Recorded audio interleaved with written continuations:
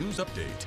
And a good Friday afternoon. Thanks for watching NBC News Daily. I'm Randy Stone with your Midday Ark-La-Miss update. On Thursday, the Glenwood Medical Mall hosted a business expo.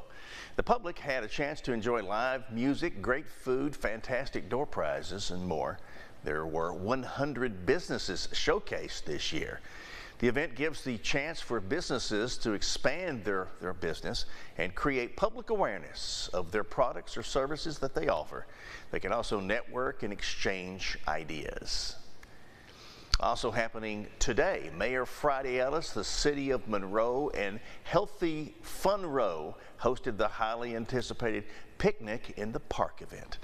The event was held at Forsyth. The public got the chance to come out for the local food trucks, vendors, community partner booths, and live music. And new today, yesterday evening, the Northeast Louisiana Music Awards held their nominee release party at Flying Heart Pub. They announced the top 4 nominees in each category and gave several awards for categories such as Country Crossover Band, Classical Musician, Music Event of the Year, and Music Producer.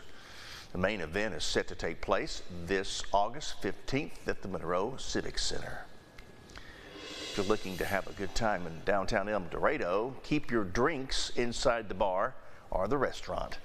The El Dorado Entertainment District has been in place for years now, and it has allowed people to drink alcohol in a certain area downtown as long as it was purchased in a business that served that area and in an approved cup.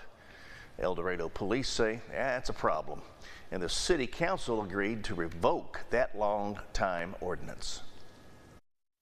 Deal with it now, and then we can bring these people together, and if there's something that needs to be done to better define what needs to happen downtown, we do it with their input. Right. But right now, I think I'm not reading between the lines. I'm reading reports, and what I'm hearing is we're about to hit a critical mass downtown. Well, bar and restaurant owners in downtown El Dorado say their patrons aren't the problem.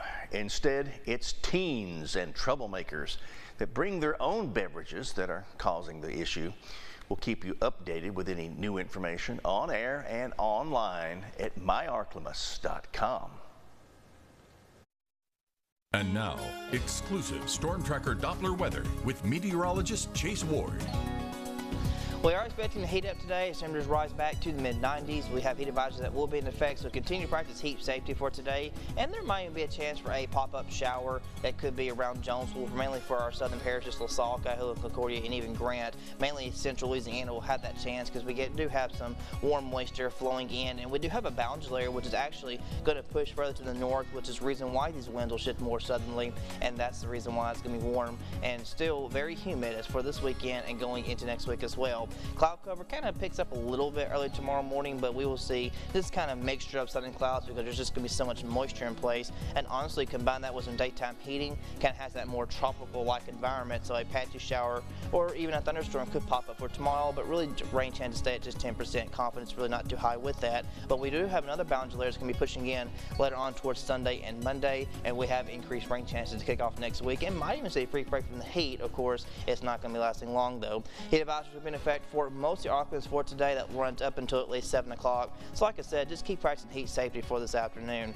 Tonight will fall to the mid-70s, staying warm and muggy. Winds will stay out of the southeast, and for tomorrow, not much of any relief. We still expect to hit mid to upper 90s, and excessive heat is expected to return next week as we go into the first week of July. There's a chance of rain and thunderstorms Sunday through Monday. And Friday, midday update. NBC News Daily continues now. Watch out for the heat. Check on your neighbors and friends. Pets, please. And let's take care of each other. Until then, have a good Friday, and we'll see you next time. God bless you. Stay cool. When you see news happening, call the NBC 10 Fox 14 News Hotline, 812-1410. That's 812-1410.